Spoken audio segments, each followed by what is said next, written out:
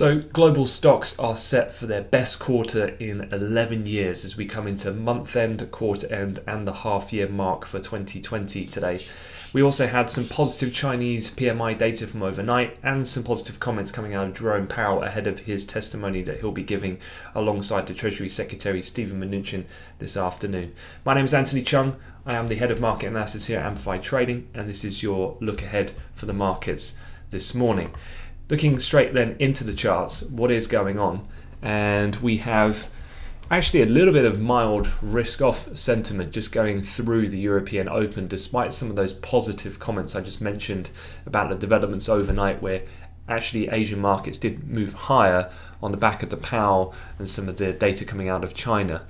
This irrespective, of course, of the COVID situation and also some comments out of the Commerce Secretary Wilbur Ross on the back of the Chinese legislative law on Hong Kong, but we'll look at that in a second.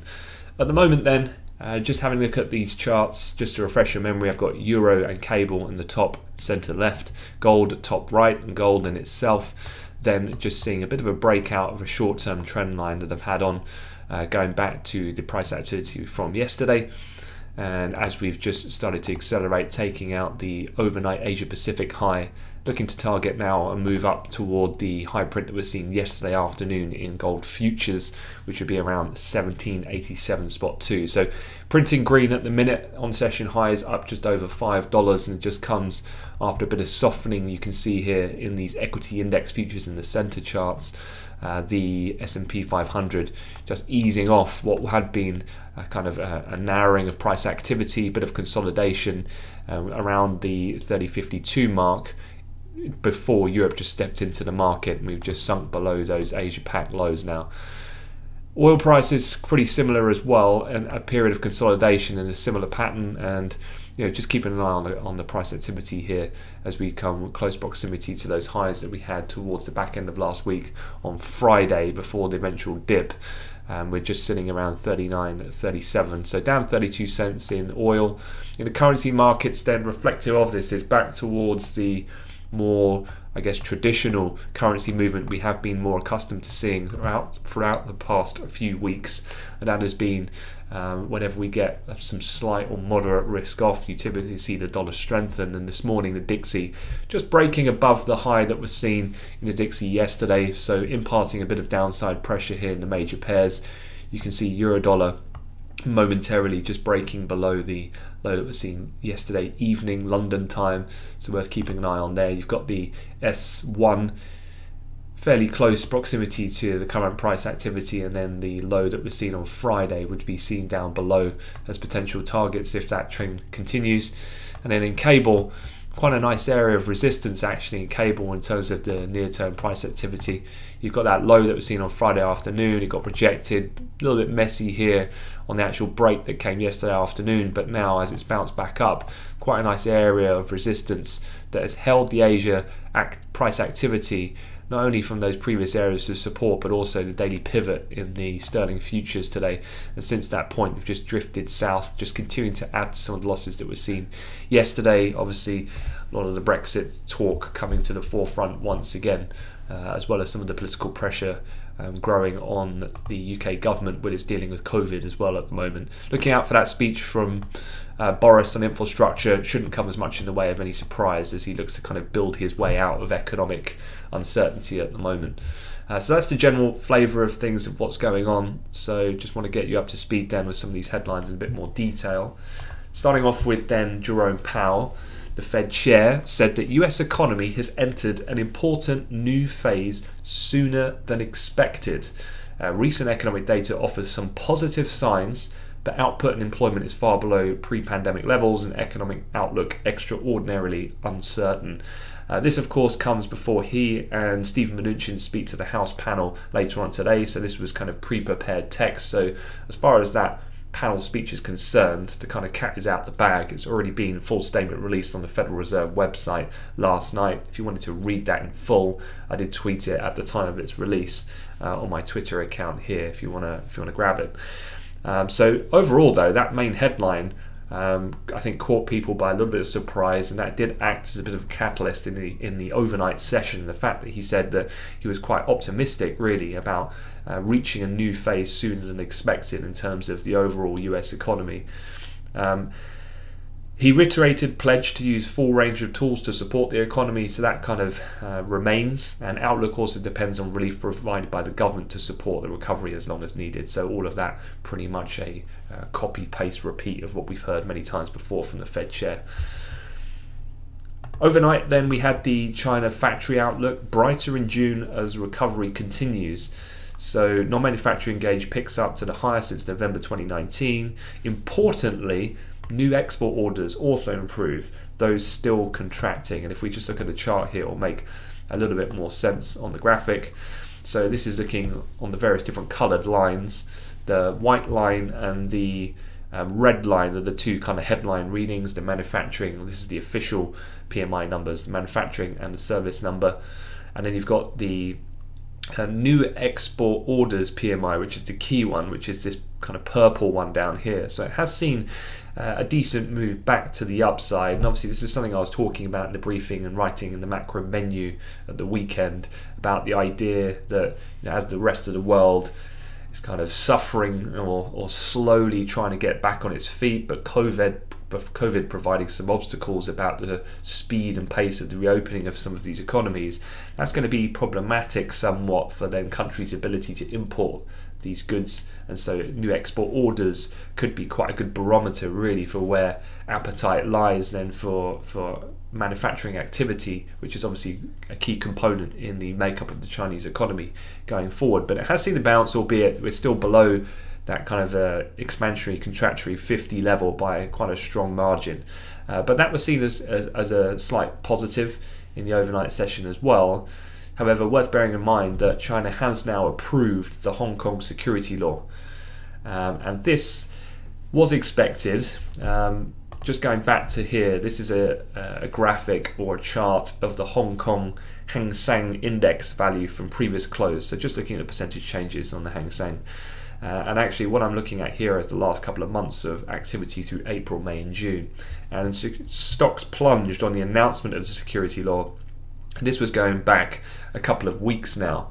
And that was when we saw that large degree of volatility in the local market, that saw renewed protesting in the streets of Hong Kong and so on. But this security law was most likely to go through. It's one of those catch-22s where now, given then the handover that happened in the late 90s from UK back to mainland China, yes, this kind of more, or the lack of autonomy now to be seen in Hong Kong has happened probably much quicker than many would have anticipated, and this obviously causes lots of contentious issues about the freedom of speech and the rules that will now be imparted in what otherwise has been the kind of gateway into China traditionally. But a lot of this is expected, and so overnight there wasn't too much of a dramatic reaction. That's also being reverberated across global markets. It's not like this is a trigger point now for a renewed sell-off, I would say. However, the things to obviously look out for going forward is that the US Commerce Secretary Ross said overnight that regulations providing preferential treatment to Hong Kong are suspended, and further steps to eliminate differential treatment for Hong Kong are being assessed. So further confirmation of what the US had threatened before. But if you remember, this was a phase of trade war kind of verbal tit for tat that was happening when that initial stock market rout happened in Hong Kong a few weeks ago. So I don't think any of this is particularly new information. I guess the point going forward will be then, does it lead to more forms of some degree of retaliation on either side of this ongoing trade war, which is going to be key to watch going forward. As I mentioned, this is looking at the last 10, 11 years of the MSCI All Country Index, so trying to look at global equities on a very top level sense. And actually what we're looking at here, this is looking at quarters. Each bar would represent a quarter of price activity. And obviously we've had that big stock market rout in March when the pandemic took hold. We saw a really big violent move in markets towards the end of March. However, we've had this outperforming recovery, let's say, given the fact that we've seen extraordinary stimulus actions coming out of the government and central banks across the globe. And actually, stocks are set for their best quarter in 11 years after the earlier rout that we had in 2020. Quite phenomenal. We haven't really seen this type of recovery, as you can see from the extremities that we saw during the global financial crisis, where we saw similar kind of downside price movement if you're encapsulating a quarter's worth of activity, followed by extremes then as authorities step in to look to counteract and offset then and support the economy going forward. One interesting thing that I did see though was a data trek survey, which was basically surveying a bunch of institutional clients and asking them about what their view was for the end target of the S&P 500. And I thought this was a bit of a sign of the times, really, of what's going on at the moment. And they were asked the question, where do you think the S&P will finish end of the year? And the range of options were from top to bottom that the S&P will be up over 10% from current levels, up 5 to 10, within 5%, minus 5 to 10%, down more than 10%. And look at that, it's absolutely even pretty much across the board. So if you're asking institutional investors, no one knows where the S&P is going to finish.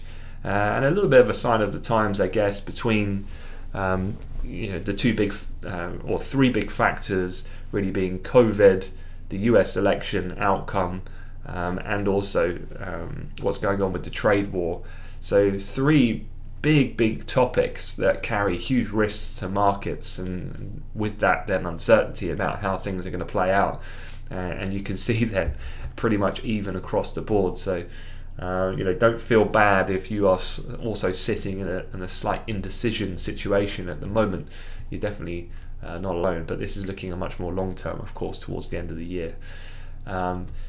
So yeah, I mean that's pretty much all of the news that's come out this morning. On the COVID front, what is the latest that we've had? Let me just bring up the New York Times situation, and that can act then as a bit of a placeholder for us while we discuss this. So let's have a look. That's Florida. Let's go back to the main United States.